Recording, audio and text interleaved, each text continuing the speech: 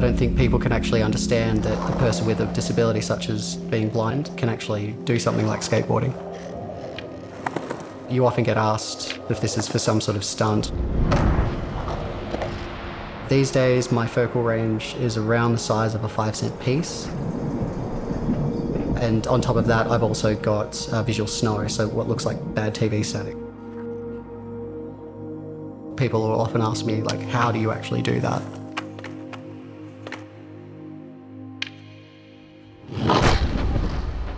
Blind skating is basically, it's all feel.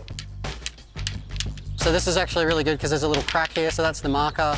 Then I'll check the height, usually by hand. Just touch it, just give it a good feel, see where it's at. And then with my back to the obstacle, I generally will run the cane in this hand because it helps me feel the approach. And hopefully try and get it first go.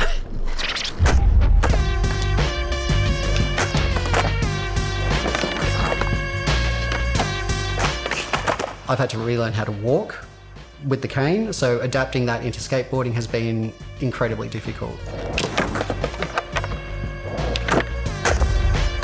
I will put so much into trying to land a particular trick that I will spend hours, and it's just torturous.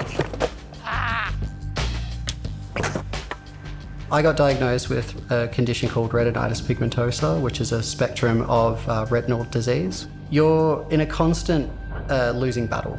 So you're battling something every day that you can see a life that you used to have essentially slipping away. At this stage, it's looking like I could lose my sight completely over the course of the next few years, yeah.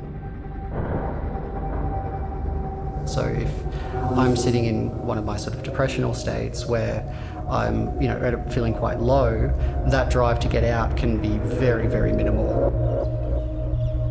This is where something like skateboarding can actually be a really good form of therapy because you're physically getting out and doing something that can also be rewarding.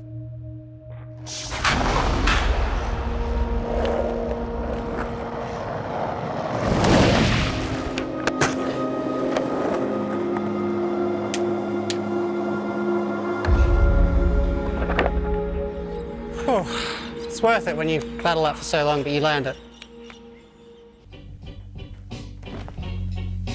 So this is wiretap. Wiretap is basically looking at addressing some of the issues that often get overlooked within the fashion industry around accessibility.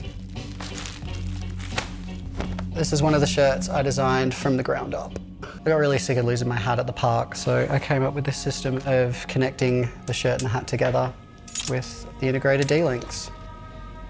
Having a brand that adaptive skateboarders can call their own is really important.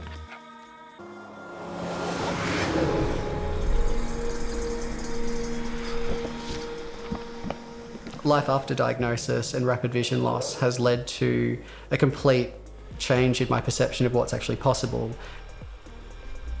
I've gone from having skateboarding as a hobby to being an industry recognised skater. I've gone from having an interest in clothing to running my own clothing brand, and I never expected something so debilitating such as vision loss would actually open up so many doors.